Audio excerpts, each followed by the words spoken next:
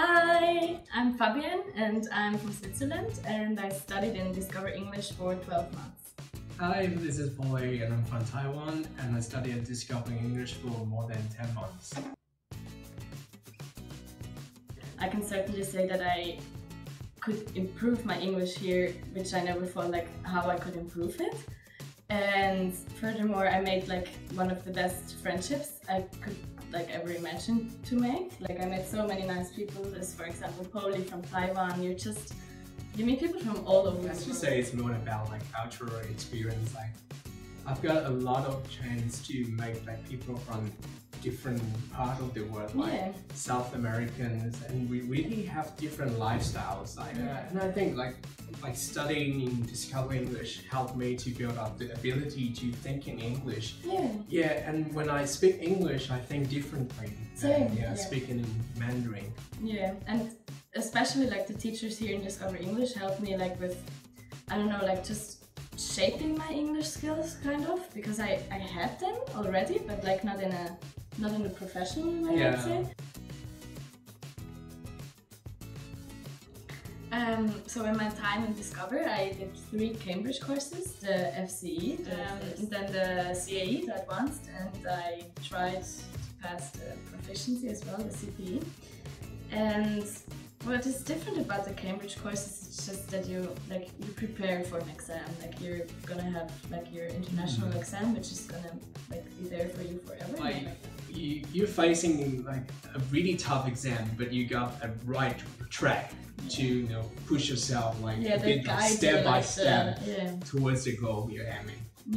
And especially as well because the teachers, you're on a level where you can have conversations, you can have discussions, you can argue about things, about cases, but you talk about everything, you talk about natural, I don't know, the climate change, for example, how some problems or issues affect the world or the society, and I even improved, I think, my knowledge of general things, not only English. Surprisingly, after a few months, I think in CAE, once I heard the radio, I think it's ABC the news, and surprisingly I could understand when I'm taking CAE. I think I even realized while I was doing the course that I suddenly, when I listened to old songs again I used to listen to, I suddenly realized, I was oh my god, that song is about that, because I just listened to them when I was younger, but I obviously couldn't speak English, so suddenly everything made sense, and I was oh wow, I can understand almost Backstreet everything. Boys. no, Backstreet Boys. Because people use those things, they say it, and you can use it in conversations, and suddenly someone's oh wow, where did you pick that up? And I'm Cambridge. So,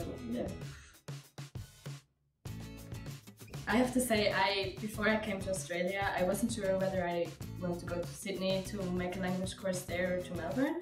But now, having visited Sydney as well, I can say I'm so glad that I chose Melbourne. Not to say that Sydney is a bad city, don't understand me wrong. But I don't know, Melbourne is just I fell in love with it. Heaps of things going on every day, and people, because of it's really multicultural, so people from everywhere gathering in one city, and we all bring our own values or own experience to Melbourne. It's also the Melburnians are really friendly people, so it's you're on a tram and you just start talking to people, and people just I remember being lost in the first week, and suddenly I was in a discussion with 5 people, and everyone was arguing which would be the fastest way to get me where I wanted to go, and it's just everyone tries to help you, and they're interested of where you come from, why are you here, they don't fake it, and they really I don't know, it's just.